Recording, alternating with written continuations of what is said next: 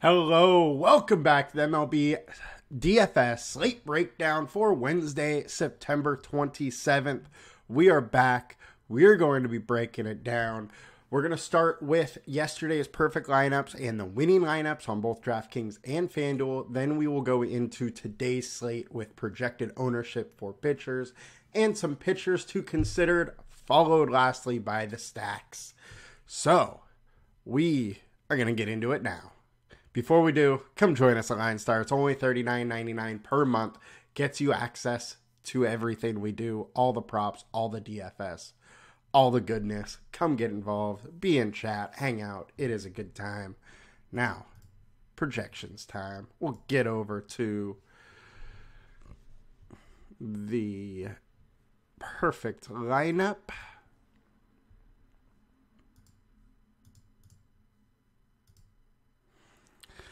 And yesterday's perfect lineup on the DraftKings slate, it had Colorado game. On the FanDuel, it did not.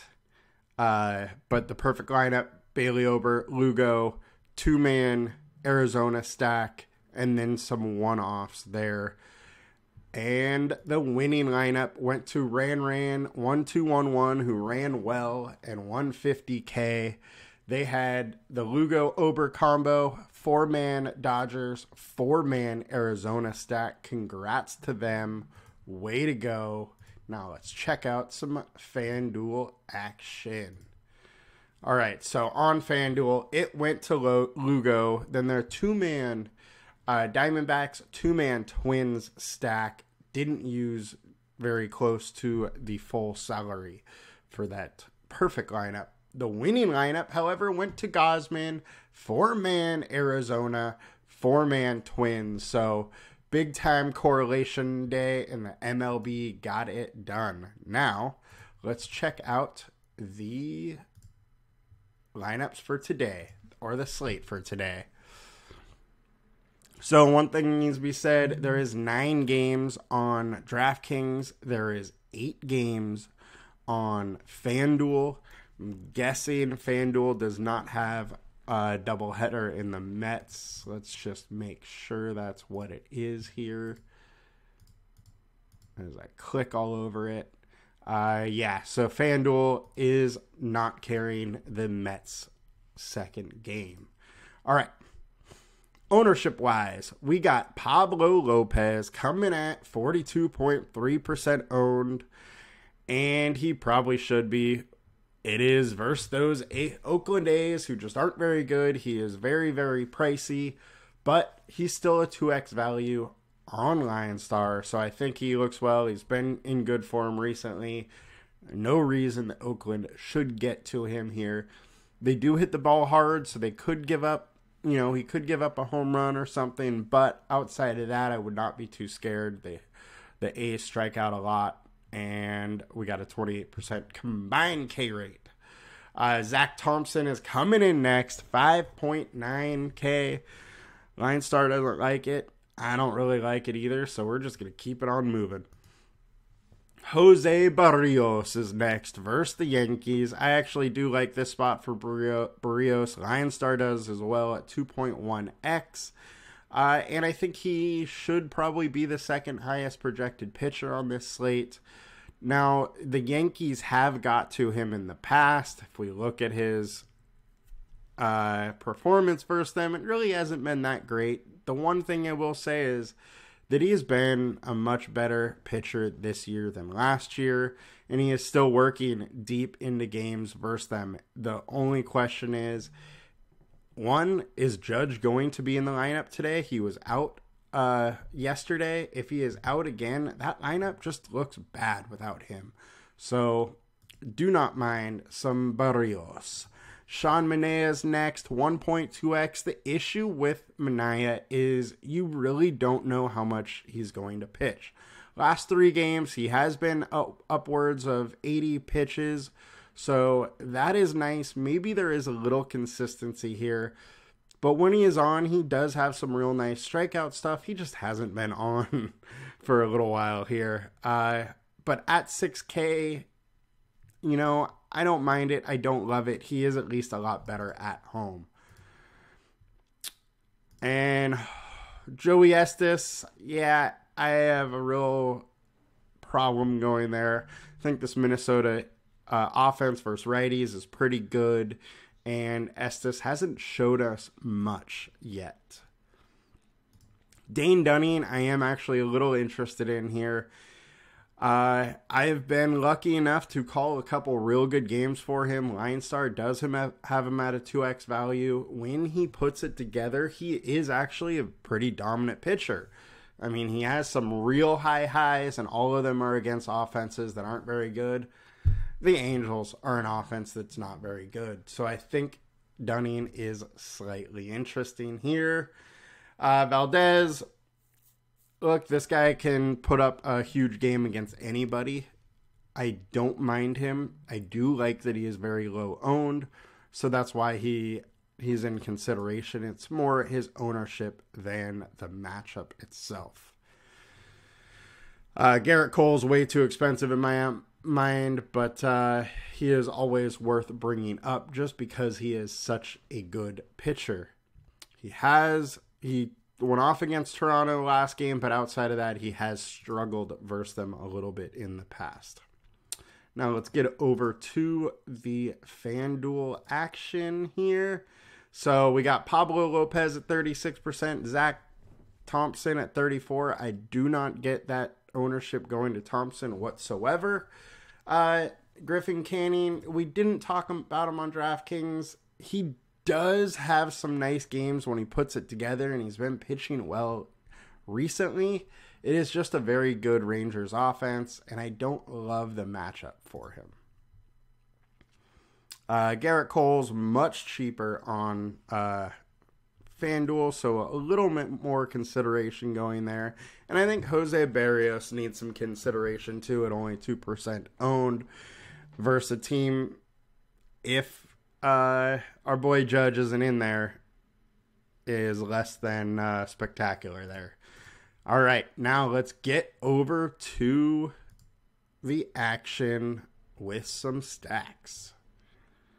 We are breezing through this slate today, making quick work of the slate.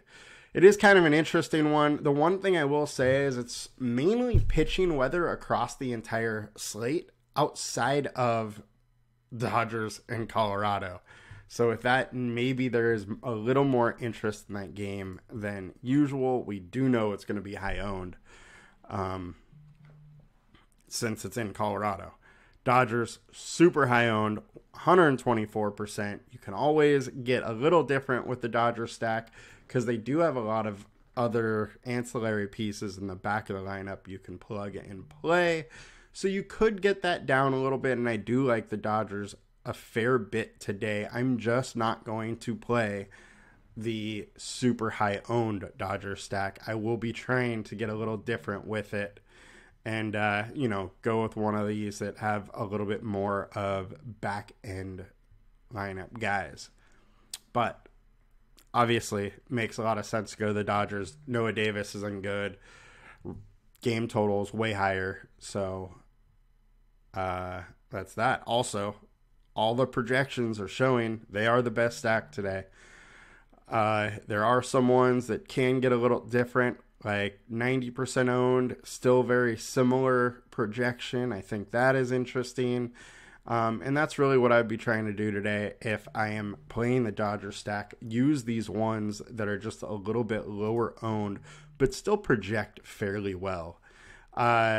Braves are obviously in a good spot. You can absolutely always go to the Braves. The only issue I see with going them is that it's not, great hitting weather, and the stacks are more expensive than the Dodgers. So you're going to need to see the Braves at these price points, put up 12 plus runs, have a slew of home runs, steal bases, kind of do all of that to put it together. And I'm just not sure they will, as they're locked in their spot, and they don't really have to win the games, so they may not do those extra things. Dodgers obviously are interesting. Those seem to be the two stacks everybody's going for. And value-wise, we got the Twins versus Joey Estes. Makes a lot of sense with his 13.66 FIP. That's not something you like to see if you are a fan of the A's. So the Twins do make a lot of sense. Angels make a little sense. They did hit well yesterday. Dane Dunning can get blown up. However, I do like Dunning. I think there's a spot you could play either side of that game. Obviously, not in the same lineups, though. Oakland versus Pablo Lopez is your leverage stack of the day. Likely won't work, but when it does, you know, you're winning GPPs. It's very low owned. I don't love it today, but it is an option. And your ceiling stack of the day is going to be all over the Dodgers and the Braves. And we got the Padres sneaking in there as well versus Sean Manaea. Manaea does give up some really hard contact. So if the Padres are hitting well, they can definitely lit up Manaea, who likes to give up the home run. Houston, I think, is a really interesting stack today. They are going unowned, and Bryce Miller gives up some real hard contact to lefties. So Kyle Tucker, Yordan Alvarez, I think, are very interesting today. So, you know, a smaller stack, or, you know, you can go the full 5 if you think they can really get to Miller. But I think some Astros are very interesting today at very, very low ownership. And then let's check the teams here just to see if we are missing anything. We are, and that is Colorado. Colorado is the second highest implied run total, but yet not showing up on the highest owned. They are very interesting. Emmett Shaheen can get beat up. He also probably doesn't go too deep into the game, and the middle relief Dodger bullpen is not that great. So I definitely like Colorado.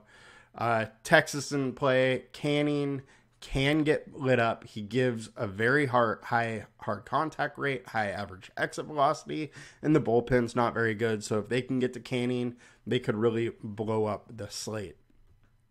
Milwaukee's a little interesting as well, and we talked about the Padres. And that will do it for us today. A real quick wrap-up of the day. And there is a chance this could be the last breakdown of the MLB season. I will try to do one Friday. Friday does get pretty crazy, though, with all the NFL stuff we're trying to put out. I'll try my best to get one out for you, but I can't promise you that. If I do not, I want to say thank you guys for joining me. It was a fun season. I enjoyed doing these. And I'll be back next season for you. And obviously, I'm going to keep doing the NFL breakdowns as well. All right, guys. Have a good one.